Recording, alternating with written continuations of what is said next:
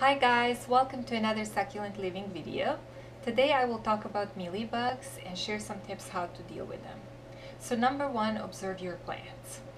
Personally, I find it very therapeutic to look at my plants, and once a week I check all of them during the winter time when they're inside for mealybugs. So what are you looking for when you are looking at your plants? Look for any changes in the leaves.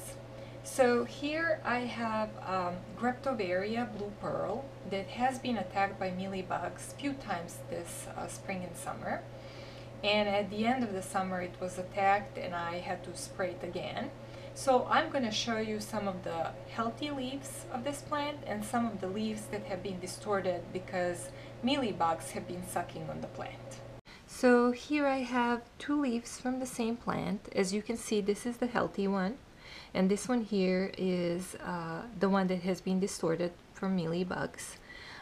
So you can see how the leaf has been curved, and the top usually ends up being more pointy, and the leaf gets smaller because of all the curvings. It can also have some spots sometimes on the leaves. So you can see at this plant how even though the leaves are long, they have soft edges. They're a little bit round. So look at this edge, for example, right here from mealybug. Do you see how pointy it is right there? That's another leaf that has been deformed from mealybugs. These ones here have some strange ends here, also from mealybugs. You can see how much rounder these normal leaves are.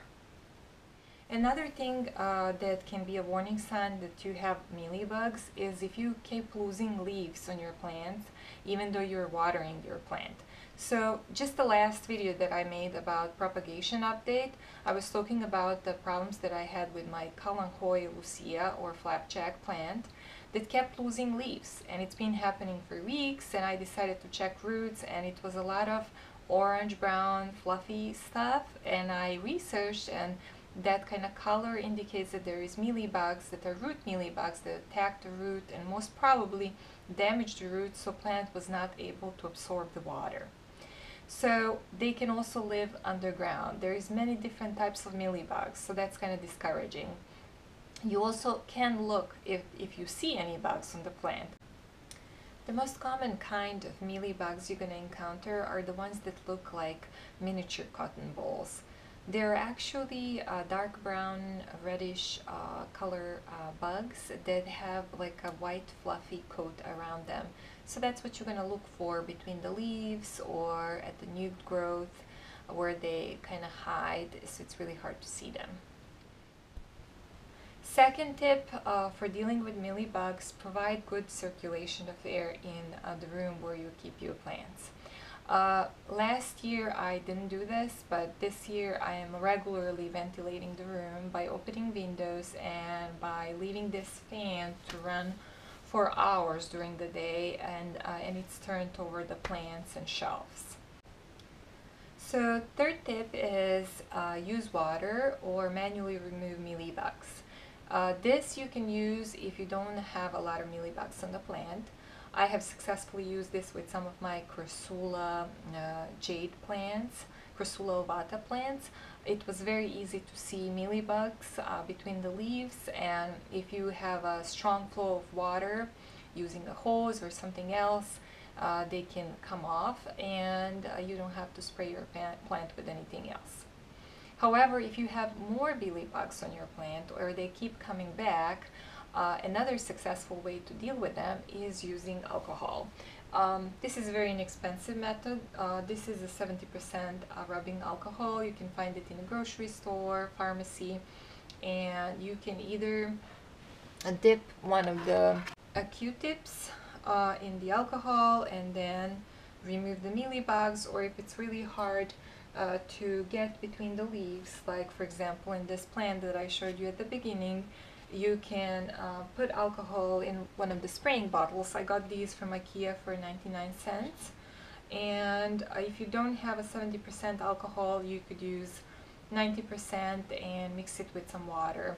You have to be careful because alcohol can damage plants, and especially if you leave them at sunlight or under lights, grow lights after you have sprayed them. My recommendation, whatever you are using with your plants, always leave them in shade or outside of grow lights and for like at least a day.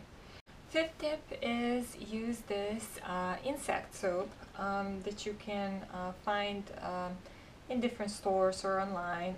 For example, here where I live, Lowe's, Walmart, Home Depot, they all have it, and it's very inexpensive. It's like $4.50. The problem with this insect soap is that it works on contact, so you have to repeat application of the spray until you stop seeing mealybugs. And sometimes my experience was with this spray that it can damage the leaves of the plant, that some of the succulents don't like this insect soap. My advice would be, when you use this and it doesn't say in the directions, definitely move your plant in the shade. I have seen it that after I sprayed it with this soap, not only did the film that succulents most commonly have on top of their leaves has been gone, but also the damage can happen to the leaves if you leave them on the sun. So if spraying your plant with water or insect soap or alcohol didn't work out, I would recommend you use neem oil. Neem oil works systemically, which means you can spray roots of the plant, you can spray the soil, you can repeatedly spray leaves of your plant, and the plant will absorb neem oil. It's natural, and I like using something that will not harm environment.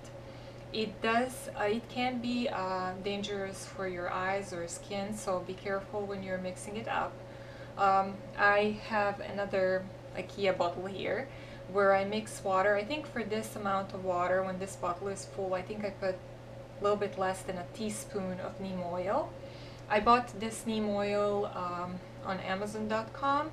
You can find it in some of the nurseries, but my experience was that it was much more expensive than online, and you can mix it yourself. So when I was moving my plants inside for the winter, I have sprayed all of the top of the soil and plants with neem oil preventatively, and I have also thoroughly washed all the outside of the pots from dust and dirt that they accumulated being outside.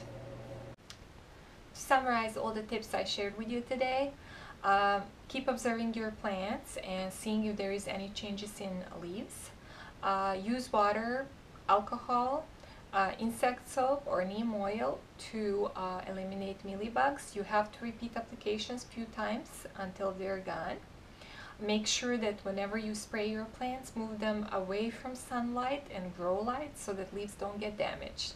At the end, I want to tell you that there's many different kinds of mealybugs, and sometimes it's very frustrating when they don't respond to any treatment, and you have to be ready sometimes to say goodbye to some of your plants for the sake of your other plants. So just 2 weeks ago, when I was making a video where I shared my succulent collection part 1, I saw that one of my crassula plants was not doing well. When I took it down, it had mealybugs that are different than the other kinds that I have encountered. They were gray, oval, and they were actually not just between the leaves, but on top of the leaves.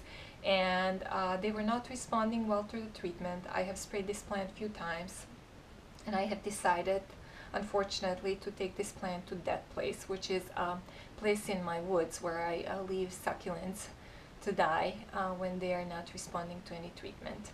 So good luck with dealing with mealybugs. Thank you for watching this video, and if you have any feedback or questions, let me know and I will definitely make sure to answer them.